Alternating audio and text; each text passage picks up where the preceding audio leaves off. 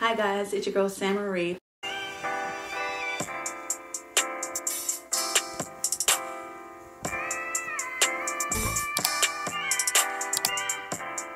Thank you again for coming back to my channel. If you're new, go ahead and hit the subscribe button right here. If you're old, thank you guys for being loyal and for liking my videos and sharing them. Today's video is going to be about my top 4 agencies and why I like them. So if this sounds interesting to you, continue to watch this video.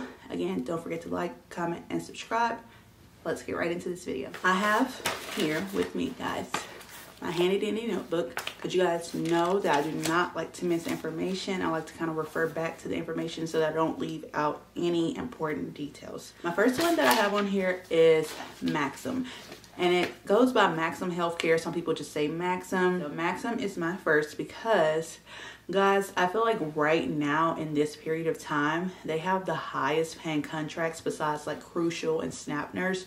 So, and it's like a facility where you actually are, not a facility, a travel nurse company that you actually have a recruiter that's going to be doing all the work for you, and obviously you just do your credentialing and all of that. So they will be my number one. I feel like right now, it's like my current assignment, which I will be having a video about this one later. It's a 13-week assignment, and guys, I will be making 6 figures just in a 13-week assignment. So I'm going to talk to you guys more about this. But right now, let's just focus on why Maxim is number one. So with this company, I had just recently switched my recruiter. I've had him the whole time since I've been working with Maxim. For the most part, it was like communication issues. So a lot of them will communicate with you. You just have to obviously find the right recruiter. Most of the time, it all falls on like who your recruiter is and like what are they doing for you, because some people can say so much about a travel nurse company, but then really it was all along it was just the recruiter, not even the company itself, and they never did even like try to reach out to the manager to get a new recruiter. So before you just talk down on a company, please try to change your recruiter and then give a real review on whether or not the company is good. Another reason why Maxim is on my number one list is because I feel like I've never had wait to get an assignment. Like there's always options available for me, and obviously like I med surge in the Facebook groups like 5,000 and up, 4,000 and up for like travel nursing assignments. You'll see more ICU postings and more like ER postings. And with Maxim, there's always jobs for med surge. So my second one is Cross Country Nursing. Cross Country Nursing, they fall in second place only because I've had a few issues with them. So with Cross Country, they don't have as high paying contracts. Now when the crisis contracts came out, there were like some high paying ones that were in like Denver and like just other areas that like a lot of people were not trying to go like during the season. So like if it's cold there, they'll have like higher contracts there in Denver or in like Massachusetts. They had a lot of East Coast contracts, which I'm not trying to go there again until like the spring when it's like really nice. I don't want to go in the snow again. They pay less for the most part. And then on top of that, like I've like talked to multiple recruiters with Cross Country, and a lot of them are very like rude. Like they're just straightforward, rude. They're not like all about customer service and all of that. So that's why they fall into second place. If I didn't have those issues, they would kind of be up there with Maxim. For the most part, my recruiter like with Cross Country, she is always able to like find contracts as well, like, but most of the time they're not always to where I want to go. So obviously with travel nursing, you want to be able to go where you want to go, when you want to go, not just like, oh, I'm only limited to certain areas, because that's not fun. That's not the fun part. Travel nursing is supposed to be about like just getting up, oh, I want to go to Hawaii tomorrow, like, you know, on a travel assignment, and you go. Obviously it's not going to be tomorrow, but because you know you have to do all the credentialing, but just trying to get my point across.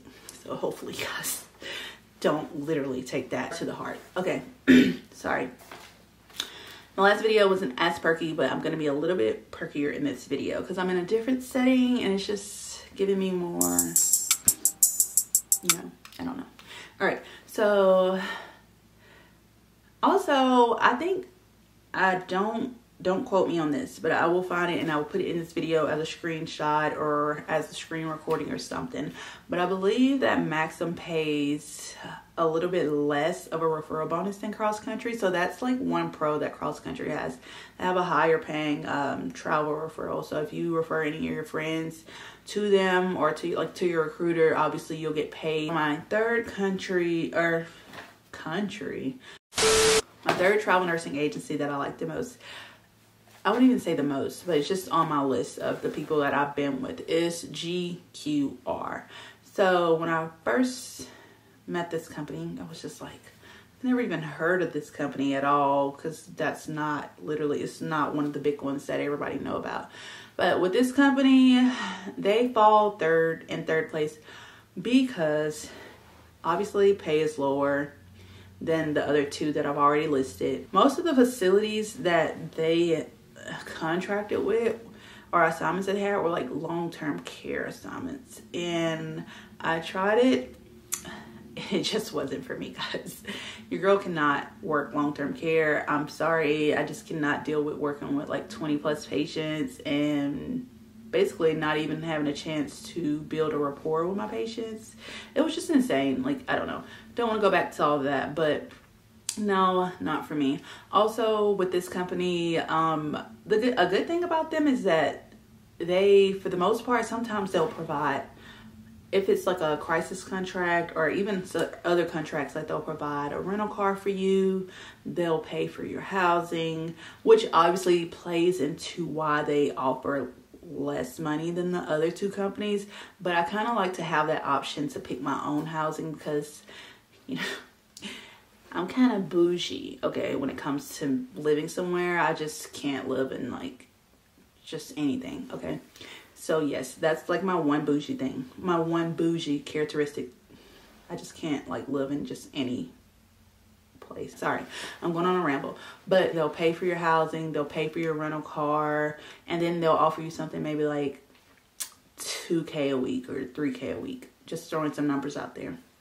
So what else do I like or dislike about this company? I had a really bad experience.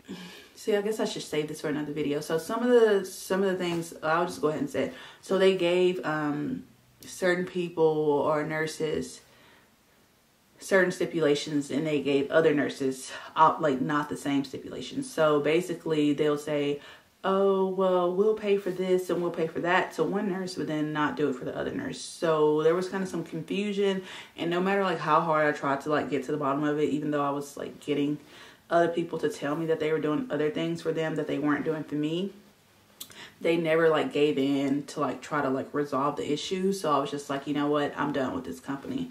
So that was like one hiccup that I had with them. Other than that, like I always got paid on time. I never had any issues with that. Yeah, so that's really it about them. The last and final company, I'm not sure if a lot of people know about this one either. Like they're called Jackson Nurse Professionals. So I did one contract with them, but for the most part they were okay. The credentialing process for this company took the longest out of all the other ones that I've listed. It took literally, like, you needed something for everything. Like, there was so many modules, so many, like, and it was just for the company. It wasn't even for the facility. And there was just so much stuff to go into. Like, the pay is lower as well. They only, like, staff in certain places. And, like, the assignment that I did, like, it was in Alabama. And I'm from Alabama. And I went to go back to Alabama. But, I mean, the price was, like, decent enough to go there because I could like save some money. But and plus the cost of living is like super cheap in Alabama. During the credentialing process, they were like they waited until like days before, maybe like a day or two before I was supposed to go to orientation, to tell me that I was required to take a telemetry test. And the thing is that they were trying to get me to work telemetry when my contract said med-surg only. So if the pay is going to differ between just med-surg and telemetry, then you need to be paying me telemetry, not for med-surg pay if I'm going to be working on a telemetry unit. So yeah, that was like a hiccup that they did, and I was like, well, it's not in my contract of this and that, A, Y, and Z, and it was just a lot. So actually, when I got to the facility of that contract, they still tried to force me to take the test so that I could be floated to telemetry and work on that unit. And that's why it's number 4. So it's kind of like the least favorite of all the ones that I've been with. And yeah, it's just not really great. A lot of work, less money, and a lot of miscommunication on their part. As you guys can see, like, I'm just very big on communication. Sorry. It's just, you either communicate with me and tell me everything like up front, or like I just don't like want anything to do with you, because I like to communicate and I'm going to reciprocate the same thing. I'm going to tell you everything you need to know, and I want you to do the same thing. So yeah. Okay guys, I think that's it. I rambled a little bit in this video, but hopefully you guys learned at least something of why I like these companies.